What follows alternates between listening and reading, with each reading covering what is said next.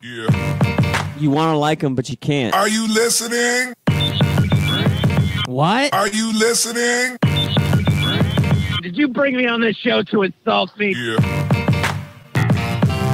That's what I'm saying. That's what I'm trying to say. Yeah. Hey, y'all don't want it with us, man. We straight gangsters over here. Straight man. gangsters. Ah.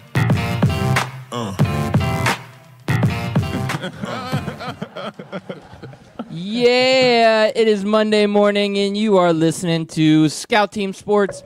We are the Scout Team, bringing it hot each and every morning, Monday through Friday, 6 a.m. and again at 11 a.m. on 12-Ounce Sports Radio. I am one of your gracious co-hosts. They call me Loudbeard. You are the most egotistical, self-deluded person I have ever met. And all of that is true. And the man on the other microphone, they call him the Great Patriot. He is more America than America knows how to be American.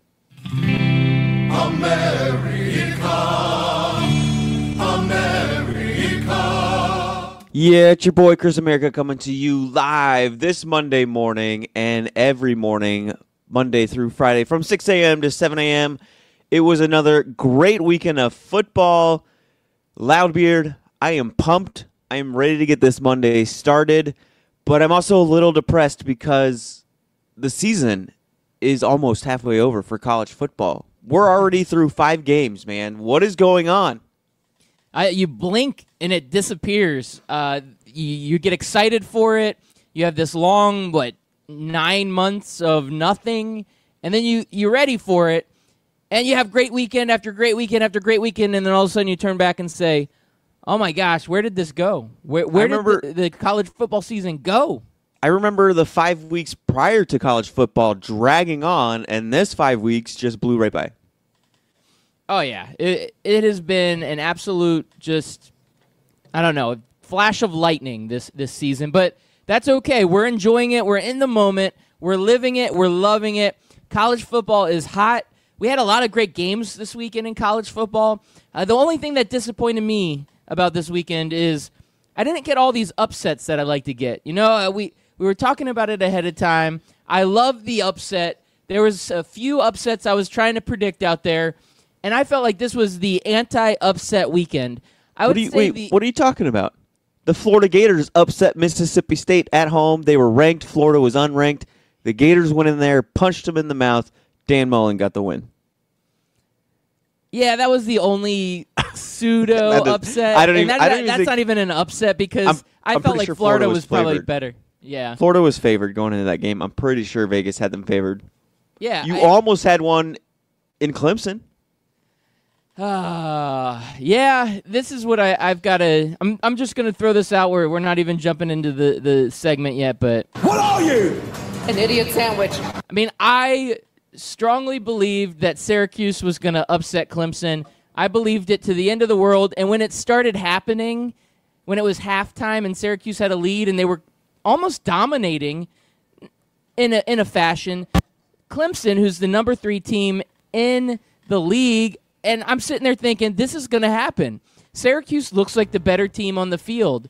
And then I'm sitting there, and oh boy. Hold on 1 second. I think I hear some interference coming in. There could be a spooky thing. That was me. Oh, that was you? The little feedback, yeah. Oh, okay. I thought that was the Golden Ghost. I'm going to try to summon him.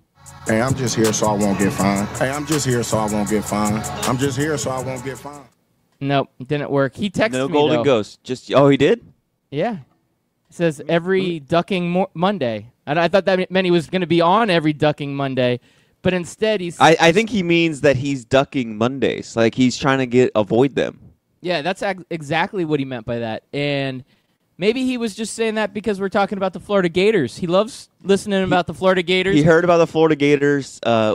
Such a great game. I know no outside Gator fan thought that was a great game, but for a guy that's been waiting 9 long, awful years, I am finally just so glad to see a Gator team that is well coached, that executes the game plan. It was a boring game. the Gators had to run a very vanilla offense because the defense on the other side had seen all of Dan Mullen's play calls for the last 9 years while he was at Mississippi State. So he couldn't run anything but bubble screens and just let the athletes be athletes. It took a backwards pass to Kadarius Toney, to do a forward pass to Moral Stevens for the only touchdown of the game. But the defense looked good. The offense looked okay. It was a good win. It was a good, solid win. And did you see the end of the game? I did not catch the end of the game. Tell me what happened. Well, it was a 4th and 10, and hold on. It was a 4th and 10 play. Mississippi State was driving. They were down by 7, and here's the final play, a call from Jim Ross. Jim Ross was at the game, and he called it. Oh, my God.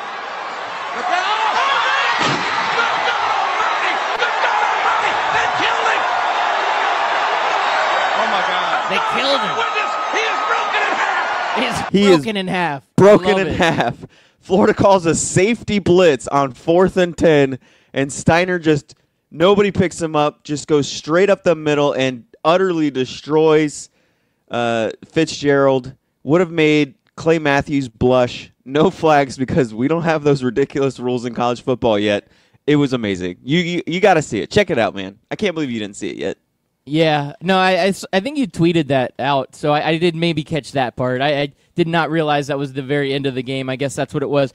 But the state of Florida had a great, absolute great week in college football. Maybe not so much in pro football. Now, we were talking about the Clemson-Syracuse game. That was going to be my upset special of the week, and I was this close, man. Clemson did not deserve to win that game. Syracuse just let it slip through their fingers. I would have loved to have seen that upset. What I'm getting out of this game, though, is Clemson is just not as good as we think they are. Is that what you're getting out of this, or do you get a different take? No, that's pretty much where they're at, and this is where they were at last season. Last year, they dropped the game to Syracuse, and then we gave them a pass. We let them cakewalk through the rest of their conference schedule, and we put them back in the playoffs, and then they got rolled in the playoffs by Alabama. If Clemson gets put in again, I think that's just going to happen again. They have played nobody on their schedule that's of merit. I know we're hyping up Texas A&M and everything else with Jimbo Fisher, and that's an okay quality win. But is it really though? Is Texas A&M there yet to where you can say beating them by 2 points and needing a fumble out of bounds and some bad referee calls to win? Is that really a quality win for you? Nope, absolutely not. And you know what? Texas A&M's a good team, but they are not a top 10 team. And when you go in there and you struggle mightily, like this is two teams now, both Syracuse and Texas A&M, that they have struggled against that are probably the two most quality teams on their schedule. And I think as the season progresses, you're going to start seeing some of these deficiencies on this team. And I think Clemson is the most overrated team in the top 10 right now.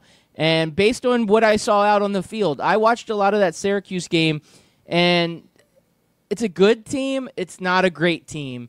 And great teams are in the top 10. They are going to lose a couple rough games here because their schedule's not that good. It's going to look like they're better than they are, but once they go up against any real competition, they're going to get punched in the face. And I don't believe in Clemson. I don't believe that they are one of these great college football teams. They're not like Alabama, who can go into a Louisiana University and make them look like a peewee team. Have a powerhouse like Louisiana come into your home stadium and just utterly roll them. Yeah, they're not like that. Or Georgia, who beat up on awful Tennessee. They weren't like that. You're right. I agree, man. And on that note, the Alabama scheduling awful teams every year, man, that's got to get fixed. I get that you have a tough in-conference schedule, but the cupcakes are just so vanilla. But do they really, though? I mean, when you think about it, I feel like the SEC today is the same as every other conference in that Alabama's only going to play maybe 2 tough teams, maybe 3 tough teams in conference that has a possibility of beating them, and everybody else, they're just better. When I look at Ohio State's schedule, it's the same damn thing. Like, Ohio State beat Penn State, and now who else are they going to play? Like, when Alabama beats LSU, who else is left? I mean, Auburn, maybe? And then who else is on their schedule that you sit there and think, yeah, this team is really, really, really good. This team is a solid top 25 team and can beat anybody in the nation and surprise anybody in the nation at any time. Nobody really has that on their schedule anymore. Those deep conferences like the SEC used to be 10 years ago or 9 years ago, when you had a litany of coaches that won national championship, when you had Philip Fulmer on your schedule, when you had Steve Spurrier on your schedule, Urban Meyer on your schedule, when you had that many championship-winning coaches, Les Miles on your schedule, then you could say, wow, that's a deep conference. But now you have who is on your schedule that you can beat. I mean, Texas A&M isn't there yet. We already discussed that. Tennessee's never going to be there for a long time. I don't know who Alabama plays on the other side. Mississippi State has just been rolled by Kentucky and lost to Florida, so is Mississippi State really anybody to write home about? I don't know, man. I think we need more NFL streamlined schedule where you force teams to play each other. Yeah, definitely, because when they're picking teams to play on their own, these big schools like in Alabama do not want anything to do with any challenges outside of their conference. They want these cupcake games, the Mercers, the Middle Tennessee States, the South Alabamas. These are the teams they want to schedule. They do not want to schedule tough out-of-conference games. They just don't. I mean, you look at Alabama, Ohio State, Clemson, Georgia, Notre Dame, and Oklahoma. Those are all like your top 5 teams, right? These are all the teams that we think will probably be in the mix for the playoffs down the road. None of those teams will play each other. How does that make sense that you have a playoff of teams where no teams play other playoff contending teams? Like, could you imagine in the NFL where the Eagles or the Patriots played an entire schedule of just teams that won't make the playoffs? 16 games of teams that won't make the playoffs or even contend to make the playoffs? It would be insane to think about a schedule like that. That it is. It is utter insanity. And you brought up another point I just want to get your opinion on because I feel like you're going to like this. Tennessee, they're bad, they're awful, and it does not look like it will ever change. Does that make you feel good as a Gators fan, knowing that Tennessee is still at the bottom of the heap? Yes and no. It's kind of a double-edged sword. You like seeing your team miserable, or sorry, not your team, but your rival miserable. But at the same time, it gets kind of old. I'd rather have them be number one and have like a future Hall of Famer and Super Bowl champion like Peyton Manning, and you beat them 4 years in a row while he's there. So that way you can remind everybody that when you had the Super Bowl Hall of Fame quarterback, they couldn't beat your team. That's a little bit more fun than just your team's kind of hapless and awful, and we just continue to beat you. Well, a rivalry that is not hapless is the Ohio State-Penn State rivalry. This was the game of the week for me. I got to watch this one, and it lived up to all of the hype. You got to see kind of the momentum swing in two different directions, and then all of a sudden at the very end, Ohio State pulls it off. And with the whiteout at home, Penn State, to me, had the advantage. There was some questionable play calling. That 4th and 5, hey, let's just run the ball, and we're going to do like a little option read, but it was a absolutely awful play call. I think that killed Penn State, and Ohio State was the better team, and they came out with the win. And I thought Ohio State would win, but this ended up being a lot closer when it came down to it, and Penn State played them tough. This was a great game. What are your thoughts on this one? Penn State should have won this game. I'm going to bring up my Florida Gators again because that's what I love to do now that I can actually talk about them with a little bit of pride. I mentioned that safety blitz on 4th and 10. They brought the blitz the whole entire final drive for Mississippi State. They didn't change up their defense.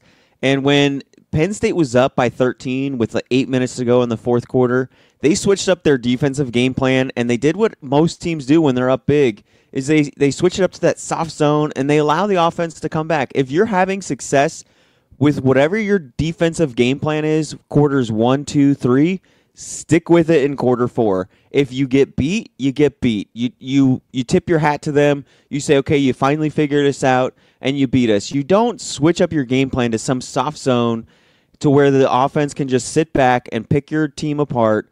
And when you can't tackle, that makes the soft zone even worse, and that's what happened to them. They threw the ball into the hole of a soft zone, and then the guy just picked and bobbed and weaved and made his way to the end zone with one missed tackle after another missed tackle after a poor angle here, a poor angle there, And Penn State just let him come back. They should have never been in that situation on 4th and 5. And then the 4th and 5 play call was so frustrating. And you know what game it reminded me of? Which one? The Oklahoma-Georgia game where they took the ball out of Baker Mayfield's hands on 4th down, and they decided to go for a run. I don't understand. You have a quarterback who is by far the best player on your team. I think he had like 461 total yards of offense during the game. How do you take the ball out of a guy who has 461 yards of total offense? How do you take the ball out of his hands and give it to a guy that wasn't really doing much for you in the running game to begin with? Yeah, that was kind of befuddling. James Franklin, I've got a lot of respect for him as a coach, and I think he's doing a great job there at Penn State. I just thought that was a little bit of a poor judgment on him. And you know what? Sometimes these coaches make these tough decisions, and they got to live with it. And he understands now. I'm sure he had trouble sleeping Saturday night after losing that game, probably playing that play over and over and over again in his head. So he better be playing that game or that play. He better be playing because this is the 2 years in a row now that he's allowed Ohio State to come back with a double-digit lead. I mean, that to me is he's a great coach, but that's a telling sign or he's a good coach, but that's a telling sign that he's not a great coach. Great coaches put games away. Last year he had one of the best running backs of all time, and he couldn't put the game away with a running game with Saquon Barkley. This year, he has one of the best quarterbacks in the nation, and he can't put the game away with Trace McSorley. So he's got to figure something out. He's got 4 losses, I think, with a total of 8 combined points for those 4 losses. He's got to figure out a way to put games away and put teams like Ohio State away. I mean, that's what's going to put him on that level with the Urban Meyers and the Nick Sabans of the world. Now, you talked about being a good coach, almost a great coach, and then having a great running game. Last year, Penn State doing it with Saquon Barkley. This year, Kentucky is that team. You got Stoops over there making Snell Jr. look like an absolute stud. Man, this Kentucky team, for real. I'm telling you, I was not giving them the opportunity that they deserved. I was already thinking, okay, South Carolina was going to come in and upset. I was way off. But Kentucky, man, impressive. What do you think about this team? We can get into this whole ranking system. Where did Kentucky end up? Do you know? If you can find that for me, let me know. I'm pretty sure they're still 17, I think. So they're 17. So they're 5-0. They're rolling. Oh wait, no, I'm sorry. They jumped up. They're right behind UCF. UCF's 12, and Kentucky jumped to 13 from 17. Okay, so they're up at 13 right now. So Kentucky is at 13. Their schedule isn't that great, but they're playing all of the same crap teams that Alabama and Georgia are playing right now. They're rolling through their schedule. They're beating SEC teams. Somehow, Georgia and Alabama are ranked 1 and 2, and Kentucky's ranked number 13. Can we just stop this strength of schedule excuse now? Can we just admit? Can everyone just admit that your schedule has nothing to do with your ranking? That it's all about what my preconceived belief is of your team, and as the season goes on, I'm going to eliminate teams that lose and move teams up that win. And that's all it has to do with. And if you aren't a Georgia or an Alabama or an Ohio State, I'm not going to change my mind on your team. I mean, you look at Notre Dame. Notre Dame has played 4 Power 5 teams. I don't know if there's any other team in the country right now through 5 games that have played 4 Power 5 teams, and 2 of those teams are ranked in the top 15 that they've played in Michigan and Stanford, and they handled both of those teams fairly well. Michigan did come back on them, but I think that was, again, more of that soft zone. We have the big lead, so let's kind of, play it safe, and that allowed Michigan to bring it back within 7. But they rolled Stanford this past weekend, and they looked impressive doing it. And Notre Dame should be, if we're going with strength of schedule and scheduling matters and all that, Notre Dame should be in the top 3. Yeah, man. Notre Dame has impressed me. They're typically the overrated team going into the season, but no, they're not getting the credit they deserve for what they've put out on the field. And real quick to all of our listeners, I'm being haunted right now on Twitter. There's a golden ghost that keeps atting me. And I just wanted to say to all of our listeners, if you want to hit us up on Twitter at Scout Team Radio or on Facebook or Instagram. We like to live tweet during the show. This Golden Ghost fella, he keeps calling Chris America a hypocrite. This is interesting. Things are getting heated up here on the Twitter machine. So thank you, Golden Ghost, for reaching out and atting us here on Twitter live on the radio. We love to hear your feedback. He says that Franklin needs to get over the hump. Well, that's what we said, man. Thanks for listening. We appreciate it. He says Georgia's still the OG, and nobody's taking that away from Georgia.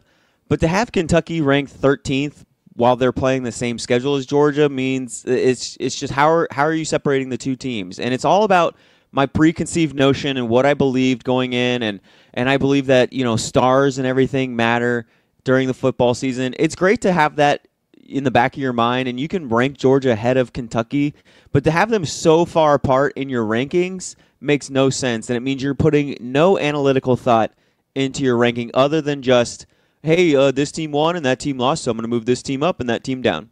Or this team lost barely to, or this team won barely to this team, so I'm going to move them down one and move this team up that blew out, a non-ranked a non-ranked group of 5 school like Tulane. And you're preaching to the choir, my friend. I'm with you. The ranking system, it needs work, but we've been talking about that nonstop. You mentioned Notre Dame rolling Stanford. Again, Notre Dame, man, not getting the credit they deserve.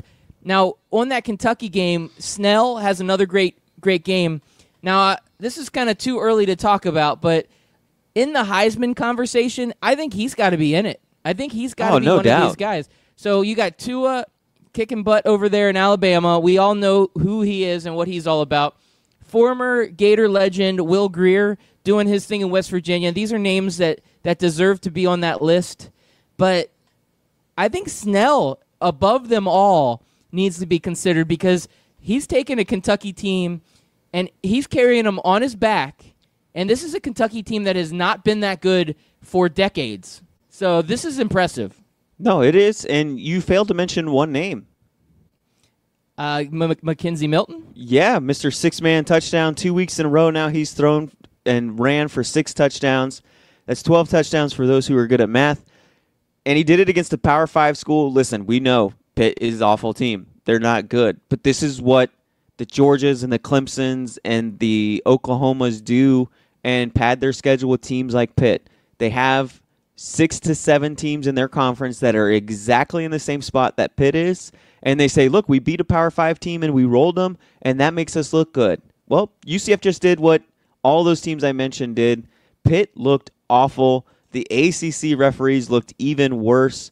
You were at the game. Tell me what you saw besides Pitt players falling down like they were soccer players. Yeah, the leg cramp seems to be pretty... I don't know. It was hot out. I'd have to give them that. I mean, it's like they said it was 108 degrees on the field. And living up in Pittsburgh, you're not used to that kind of heat. No. So these could have been legitimate cramps and tightness and all that. But it looked pretty suspicious when it happens right when they're driving down the field. They're doing their hurry-up offense. And all of a sudden, a lineman is just standing there normal. And then he does the old swan dive into the grass. And you're looking there like, what happened? What nothing? Nobody touched you. You didn't do anything. You were standing there fine, and you just drop. So, it reminded me of the old Ric Flair where he'd get up and start kind of walking, and then he'd fall face flat on the mat. Yeah, like the dazed walk. Yeah. Oh, my leg, it cramped. Oh, no. But it didn't matter. It didn't stop UCF. I don't even know why they thought that sort of thing would even remotely help them. UCF is an unstoppable force on offense. But, yeah, UCF would have blown out UNC as well. It's just crazy. Yeah, I wish they would have the opportunity to play UNC. And the nice thing I saw about this Pitt game is the defense. The defense was very stout. They let one touchdown up, which was a kick return. So that's not on the defense. That's on the special teams. And the other touchdown was with like 5 minutes left in the game. It wasn't even... It was like in garbage time. So the defense was stout the entire game. And like you said, the offense, they're kicking it on all cylinders. Everything's looking good. And I talked about that early Heisman talk. There was another team that just blew the doors off of their opponent, and that was Oklahoma.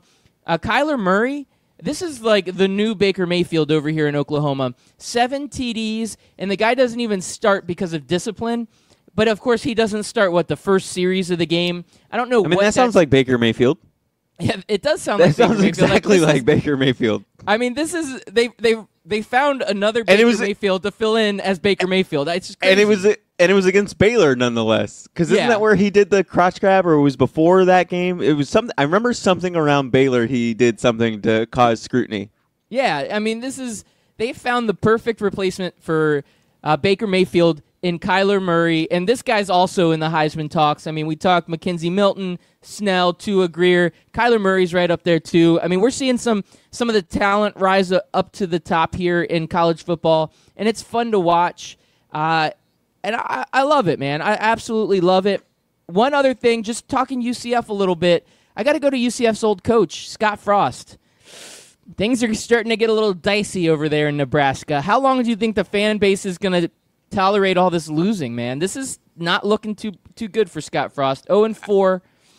I think now the fan base of Nebraska knows that this is not going to be a good season. I think they kind of realized that maybe week 3.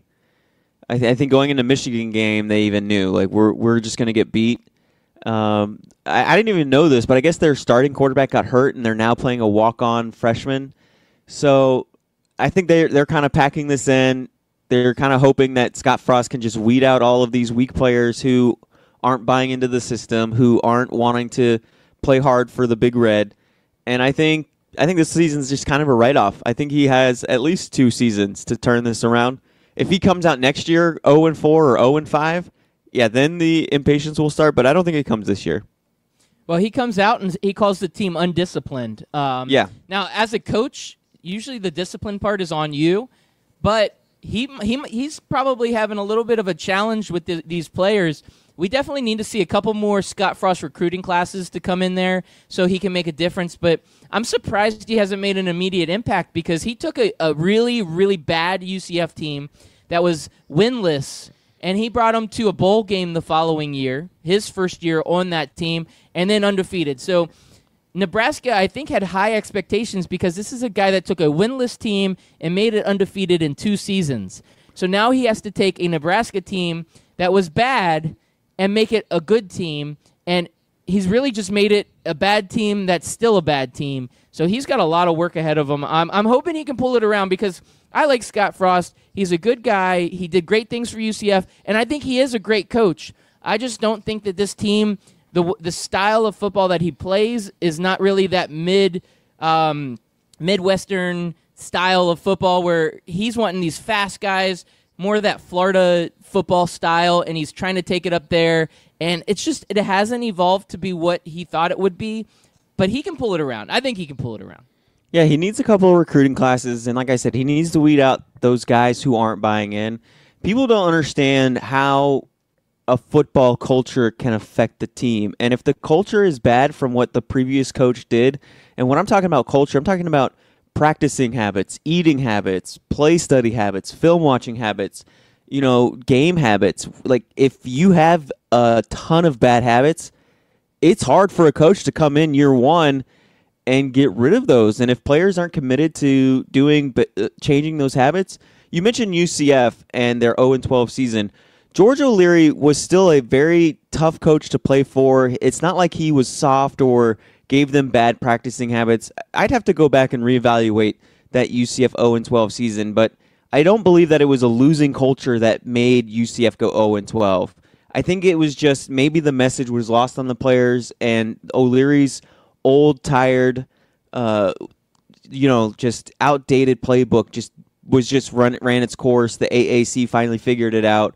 But I don't think it was ever that George O'Leary practiced soft or gave players a bad film watching habits and everything else like that. I think it was more or less just scheme, and just the message was tired, and it was time for O'Leary to ride off into the sunset, and he probably should have done it 2 or 3 seasons prior.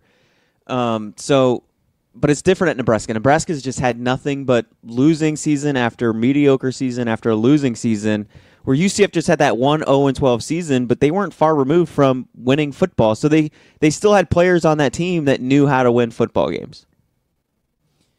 Yeah, and I think that the ground and pound that O'Leary didn't fit the scheme or the players and the personnel he had, and I think Scott Frost has that same issue. He wants that wide open, I need fast guys, and in Nebraska, they just don't have that personnel. Real quick, we got a quick commercial break coming up. I did want to mention Northwestern blowing a 17-point lead. Is this just the greatness of Jim Harbaugh, or is this actually Northwestern being just bad? I don't know. What do you think, Chris America? I think it's the greatness of Jim Harbaugh. They went up 17-0. They were moving the football. Then halftime happened. Jim Harbaugh has made all the halftime adjustments. And that defense, the defense has always been good for Michigan. And when you see a team like Northwestern moving the ball on them, it's kind of surprising. So they made the halftime adjustments, and I think their second half numbers, I could be wrong, but I'm going to throw out this number here that I think it was 47 total yards in the second half. To me, if you're executing on all cylinders in the first half and then you come out and sputter in the second half, that means the other team usually made the adjustments. I don't think a team goes into the halftime locker and forgets how to play football. So I think Harbaugh made the adjustments, and a lot of the plays that Michigan had in the first half, I think there was like a big time run for 40 yards that got taken back for holding. They were there in the first half. They just made a few mistakes, and they made the adjustments at halftime, and that's what you like to see from a good coach and a good team. And they got the win. Northwestern is not a bad team by any stretch of the imagination. Miss America during the first half was like, I can't believe we're losing to Northwestern. Northwestern's a bad team, blah, blah, blah. And I had to tell her, no, Northwestern's been pretty good under their current coach. They've turned their program around. They're not that Northwestern that goes 4-8 every single season. They're now a 9-win team, 10-win team every single year. And she had to look it up. She's like, oh, you're right. And I'm like, I do a sports radio show, babe. Come on. Yeah, come on. I mean, you're the expert. You're the Ryan Seacrest of 12 Ounce Sports Radio. I am the Ryan Seacrest of 12 Ounce Sports Radio. All right. Let's get a commercial break. We're going to do a quick commercial break. On the flip side, we're going to find out if flicking off your sidelines is the best way to salute your team after a bad injury.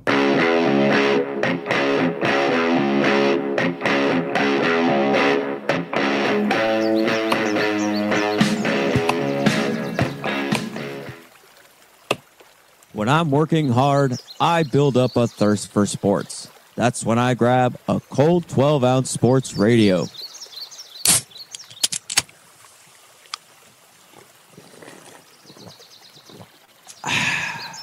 "12-ounce sports radio. Quench your sports thirst." Oh, guess who it is? Did you know the station had a janitor? Oh, yeah, the Jefe, otherwise known as Beck. And it's Beck's Work Week in Review live on 12-Ounce Sports Radio every Friday at 1 p.m. Eastern Standard Time. Catch interviews, special guests, and the recap of the week's news and headlines and box scores and results. It's Beck's Work Week in Review live on 12-Ounce Sports Radio. Scout Team listeners and friends of the show, I've got something special for you. It looks like 12-Ounce Sports Radio has done it again.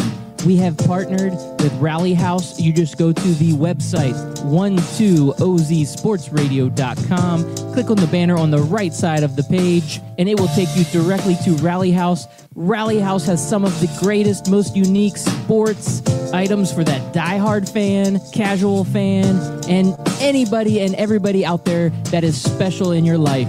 So go ahead and check it out. Once again, go to that website, 12ozsportsradio.com. Click on the banner to the right of the page, and you will get taken to the best sports merchandise website on all of the interweb. Do you own a small business? Are you looking for solutions to all of your communications problems and challenges that you have? Check out Ring Central. Give them a call. They have partnered with 12ouncesportsradio.com to give you the best rates on all of your business and office solutions for communication. Give them a call today. We have a dedicated line for all of the 12-ounce sports radio listeners. It is 1-877-779-3860. You will get a representative on the phone who will help you with all of your small business communications needs. Once again, give them a call today, 1-877-779-3860.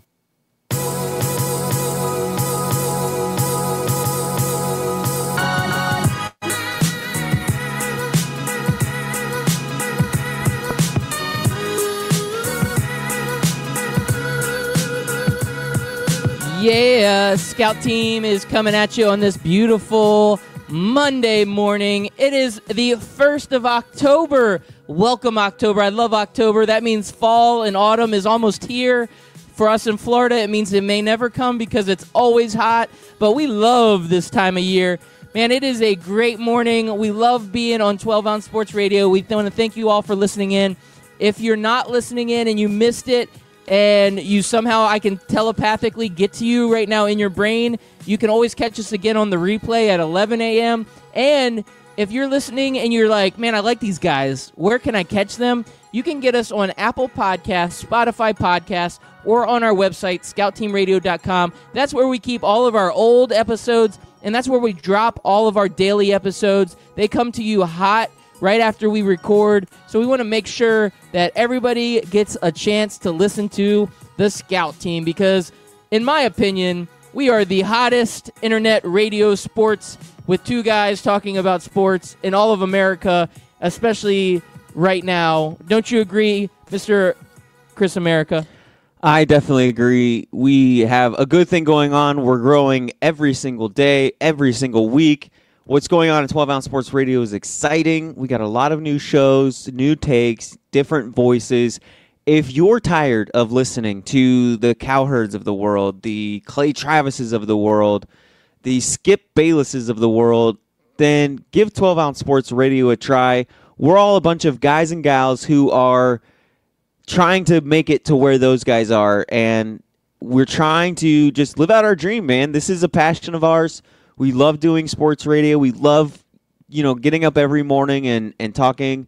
If I didn't love this, Loudbeard, I wouldn't get up before work to do this, and I'm excited to do it. I can't wait to watch us continue to grow and watch 12 Ounce Sports Radio continue to grow. Do you have the 12 Ounce Sports Radio schedule available right now?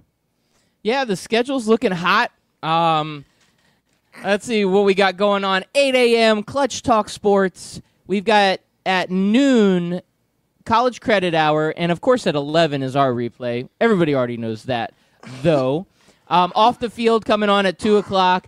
Bourbon and Bad Opinions at 4. Stick and Rink at 5. Brunch with the Buds at 6:30. Vegas Squares, good friends of the show, 8 o'clock. We love those guys. And at 10 p.m., and that is 7 p.m. on that Western time zone, whatever you call that, that is the Primetime Angle Show. This guy's out. He does a lot of his shows out in Las Vegas. He is a professional sports gambler, and this guy, he knows everything there is, and he gives some really hot takes. So I definitely recommend checking out the live Primetime Angle Show at 10 p.m. tonight. So great lineup ahead of us here on 12 Ounce Sports Radio. A lot of great shows. A lot of these shows are sports podcasts that are really taken off that we've brought onto the station as a lineup. There are also a lot of great live shows where guys are just experts in their field, like the Primetime Capper with Primetime Angles. And this guy knows what he's talking about. We love to see that on the radio station. And you know what, Chris America, I teased that little bit giving the salute on the sideline. But before I jump into that, let's do a little quick baseball talk. I figure if we go into NFL, we are going to run out of time, and we're not going to be able to give baseball the justice it deserves. Yeah. But I need to talk a little bit about baseball. We have got the NL Central. There's actually going to be a 163rd game. This is a playoff. Cubs versus Brewers. After all of these games this season, they come in tied, and they don't know who's going to win the NL Central. Playoff game today to see who wins it, and then we jump tomorrow into wild card games. NL West, same thing. Dodgers, Rockies. They're coming in hot. And they're tied as well. They are tied as well, and they've got to see who wins the NL West. So we've got 2 playoff games coming at you today. And you know what? Tons of talent on these teams. Christian Yelich, who I've mentioned on this show quite a bit. Man, this guy's looking to get the Triple Crown. It's like the first time in the National League, and I don't even remember the number. I think it was like since 1919. But he's got, right now, the batting title locked up at 323. Got it. He's only 1 home run behind Rockies' Nolan Arenado. So he's just 1 home run behind, and he's 2 RBIs behind the Cubs' Javier Baez. Now, all 3 of these guys are playing today, Yelich, Baez, and Arenado. But if things fall into place, we might be seeing a Triple Crown for the National League and Christian Yelich. And if we don't, we're still watching an MVP player because this guy's the MVP. And for our old friends at Basement Sports Report, this is my crew, right? We got to represent. These guys love the Brewers, and the Brewers right now, they're one of the funnest teams to watch. I got to love it, man. I got to love it. Yeah, they're 9-1 right now in the last 10, and so are the Colorado Rockies. Those two teams are going into the playoffs hot. That is exactly where you want to be going into the playoffs, is on a winning streak or just like a win, culture. Whereas, Cubs in LA aren't doing as bad. I mean, LA 7-3 the last 10 and 6-4 for the Cubs, but two games, but two divisional, 1-game playoff. It's kind of like playoff golf where you watch, 4 rounds of golf, all these different holes, and you got to go down to one last hole to kind of decide it all. It's going to be exciting. And are we officially making Milwaukee Brewers our team to root for the NL? I'm going to say yes. Now, if they end up not squeaking through in the wild card and we have to watch other teams, then we're going to pick somebody else. But they're in the wild card. What are you talking about? They're in the wild card. I know, but the wild card's that 1-game playoff. Oh, yeah, the 1-game playoff. Yeah. And I feel like after that 1-game playoff's done, that's when we can jump on a team, because then you actually get a full series. When you have that that's true. 1-team playoff, I still don't like that. We'll save that conversation for another day. You're right. Charlie Blackmon also hits for the cycle, one of the Rockies' great stars. And like you said, the Rockies are on a heater. So either the Brewers or the Rockies, Dodgers and Cubs, we've seen that show. We've been there. I want to see one of these new teams. Brewers and Rockies, these are the teams I want to see. All right, man, that's it for baseball. I'm not going to dive too deep. We're going to have some results over the next couple days when we get into the playoffs, so we'll have plenty to talk about. But Earl Thomas with the one-finger salute to the sideline. A lot of controversy behind this. If our listeners did not hear already, the Seattle Seahawks safety, Earl Thomas, he's kind of sat out most of the preseason and all the training. And then he came in, and he's been in this little bit of a dispute with the Seahawks because he wants a better contract. And he decided not to hold out and come and play. And he hasn't been practicing, and he goes out and he plays. And what happens? He breaks his leg on the field. He has to get put in an air cast. And as he's being rolled out on his golf cart, it looks like he flicks off the sideline of the Seattle Seahawks. Now, I don't see where he would need to flick off his teammates, but maybe the coaching staff or maybe the general manager was sitting over there, and then maybe he was just saying, you know what? Screw you. I should not have played. You should have paid me, and now see what happened. I don't know. Do you believe that he actually flicked him off? It looked kind of shady, like just his hand was up, but a couple of his fingers were little crouched, and maybe his middle finger was standing a little bit taller than the other ones. I don't know. What do you think on this story? Yeah, I doubt he was saying you're number one to all of his teammates. I doubt that was what he was doing. This is why I said that Le'Veon Bell should hold out and wait for an actual contract instead of playing on a franchise tag. This situation's a little bit different as he was under a current contract. He was under a really good contract for his position. It's not like he wasn't getting paid, a top dollar. I mean, he was making $8 million a year each year for the last 4 years. He had his guaranteed money in. So I kind of, I get him wanting to hold out and everything else, but when you're under a contract and it's actually a good contract, it wasn't like he was under a rookie contract or anything like that. Earl Thomas got paid under this contract that he was under, and yeah, it sucks that, he's not going to be able to get his next big contract, but I don't know what you want teams to do, especially if they want to move away from you. No team's going to give them what you want, trading for a guy that's under a 1-year contract without guarantee that you're going to sign with them long term. So that's kind of like a hard, you're stuck in a hard place. You're stuck between a rock and a hard place kind of deal. So I get his frustration though. I get it, man. You want to have job security. You want to have contract security and money security the rest of your life. And you want to get as much out of this NFL well as you can. And he feels like now he got cheated out of some of that money.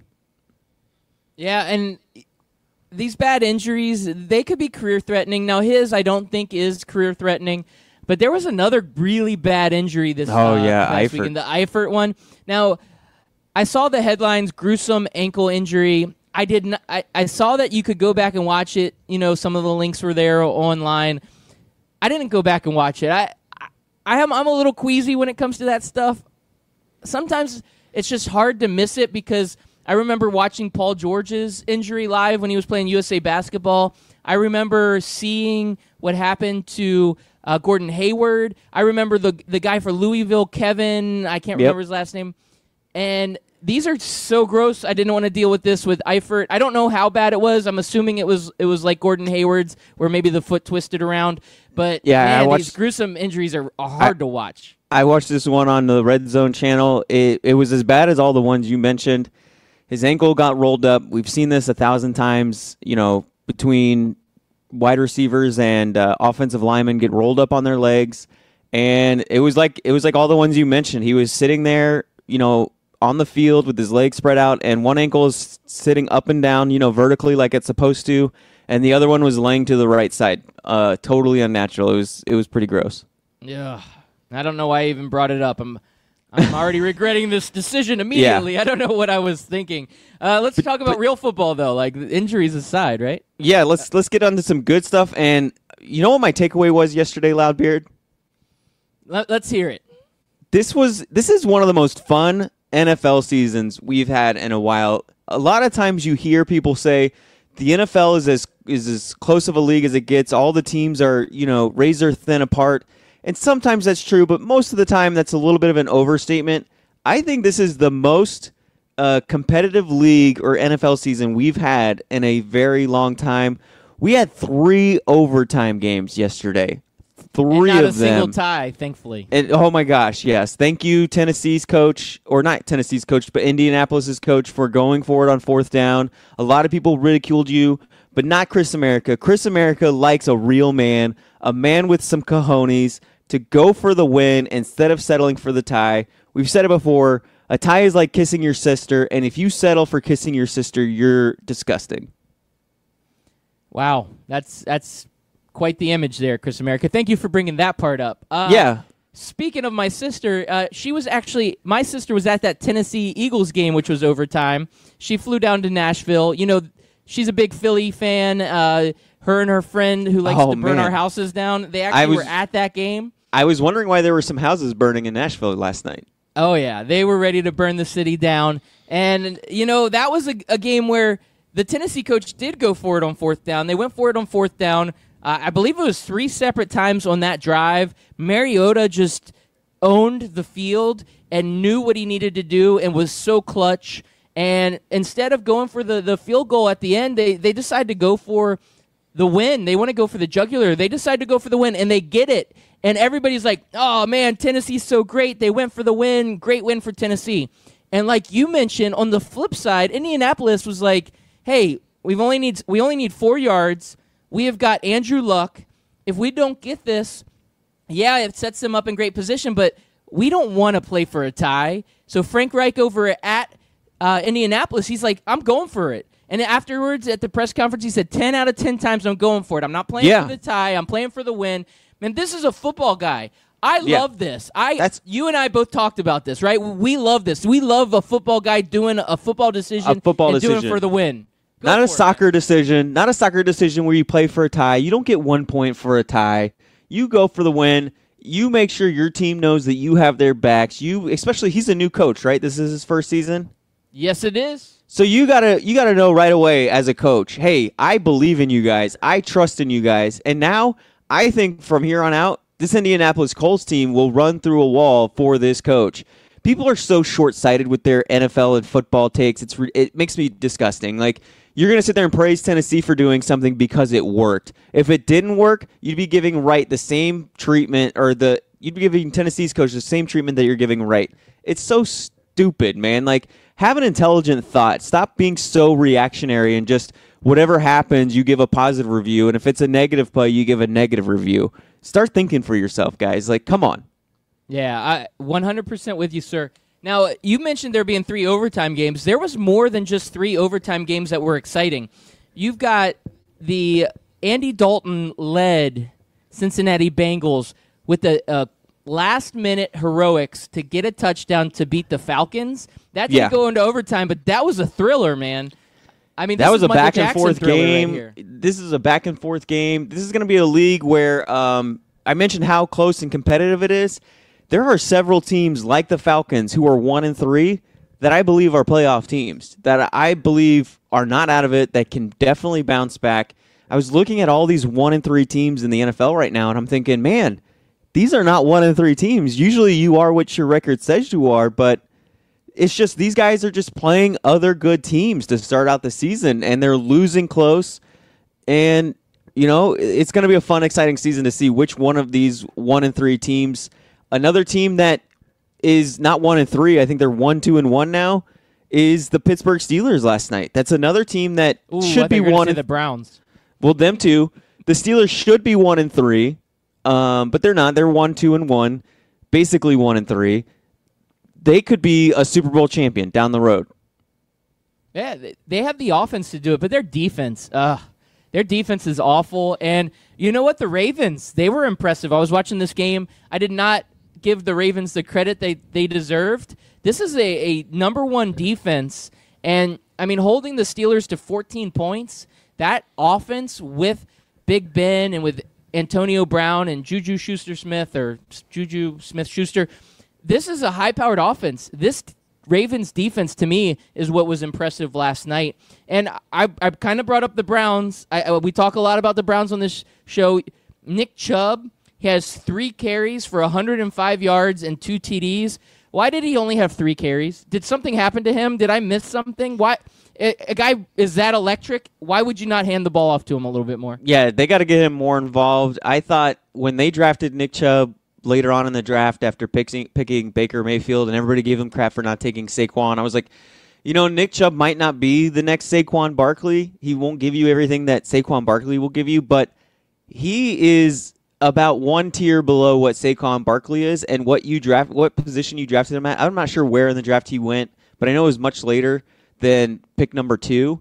Where they got him at in the draft was of a great value. That's kind of like, I don't know, picking up Christian McCaffrey in the second round as opposed to drafting Saquon Barkley, you know, with your second pick in fantasy football. It's just, yeah, he's not going to get you as many consistent points, but you know you got a good pick for the value and you got better players. I mentioned in our scout team account, tweeted out, I'd rather have Baker Mayfield and Nick Chubb than just Saquon Barkley. And right now, you know, I mean, they're pretty much the same record. They should have won that game last night. I mean, Cleveland had that game wrapped up. They had the Raiders on the ropes.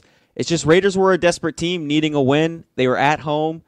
They couldn't go down 0-4, and you know, sometimes you get caught up in that. And the 4th pick that the Browns took was Denzel Ward, who is one of the top-rated rookie secondary players right now. Right. So they actually did a great job drafting this year. You know, a guy that's under the radar that was drafted early in the draft that should have gotten more credit than he deserved is Calvin Ridley, man. That guy's having a phenomenal first quarter of the season. I mean, 6 TDs in the last 3 games.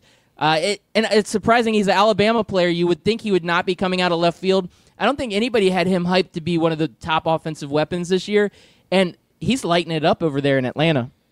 No, he is, and just so many big-name players. I think I counted with wide receivers, there was like 6 or 7 or 8 wide receivers out of 14 games that caught over 125 yards of receiving.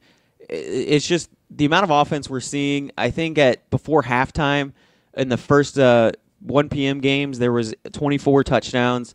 I know everybody loves good defensive battles, but I think this league is much more fun than the old 9-6 and a cloud of dust football games.